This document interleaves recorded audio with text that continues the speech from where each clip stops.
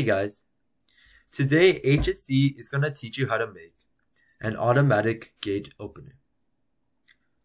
So what we're going to need today is a 200 ohm resistor, a PIR sensor, a servo motor, and obviously some wires, an Arduino, and a breadboard.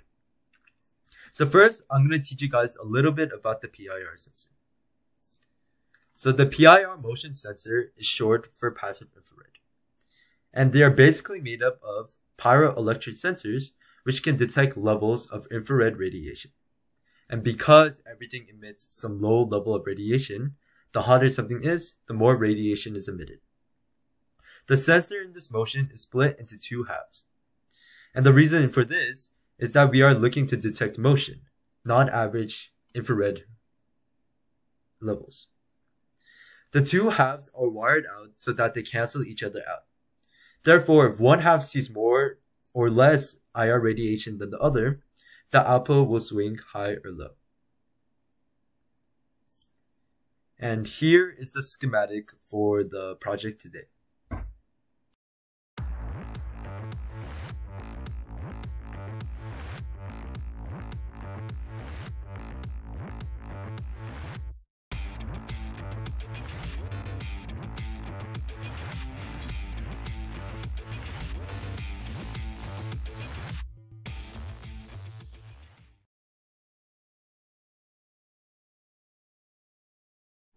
So now we'll be starting in the coding section of this project.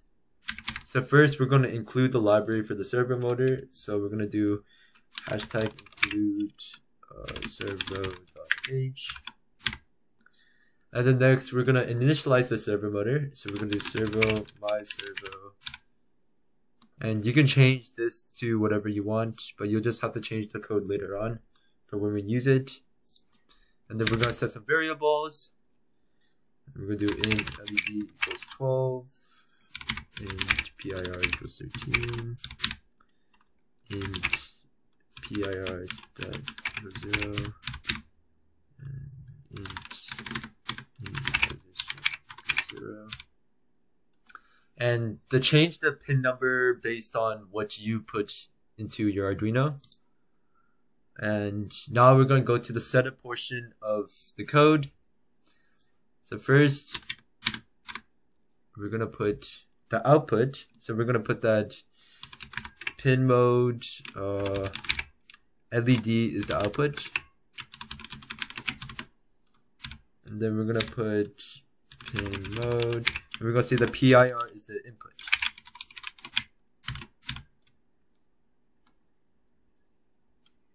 Oh, shoot. Spelled that wrong. And then we're going to do my servo attach, my servo dot attach 9. And why are we doing that? Because we need to say that the servo motor is connected to the pin number 9. And then we're going to put the serial dot begin at 96,000. This isn't really needed, but we want to start input. So we're just going to put it here. And we're going to put my servo dot write.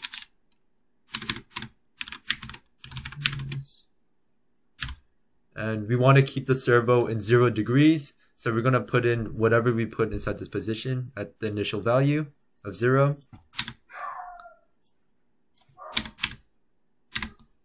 And then next we're going to put in the loop.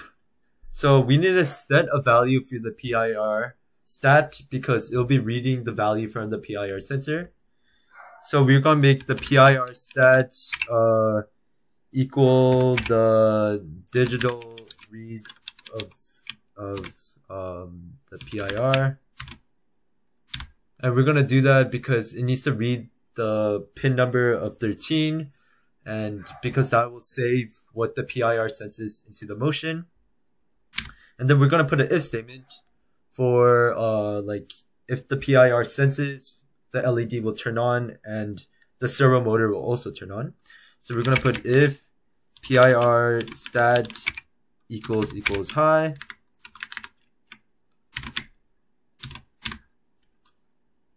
And so it will light up the LED, and also it will detect if the servo motor sorry, it will detect if the PIR senses something and turn on the servo motor, or turn the degree of the servo motor. So we're gonna do digital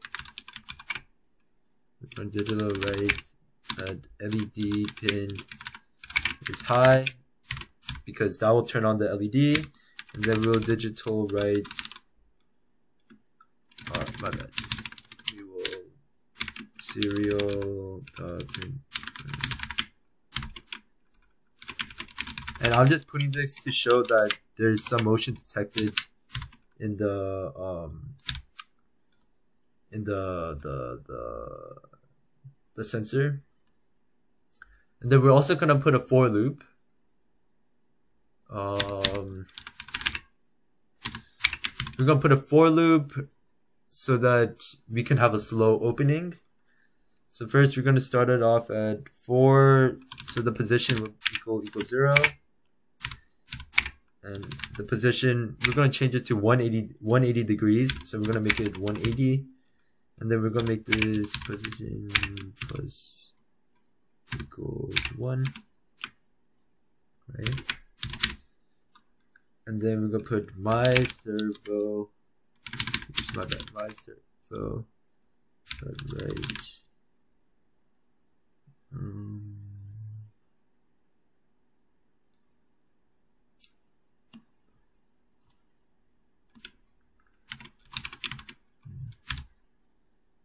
We're going to delay this by 20 milliseconds.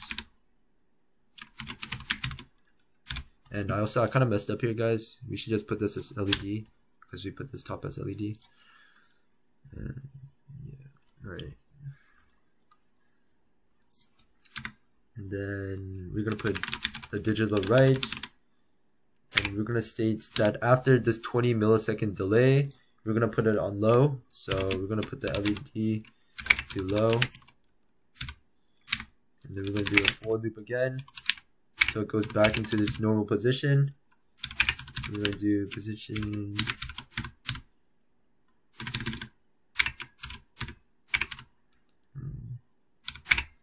and you don't need to put the spacing like I do, but it just looks so much neater when you do it, so I'm just going to do that.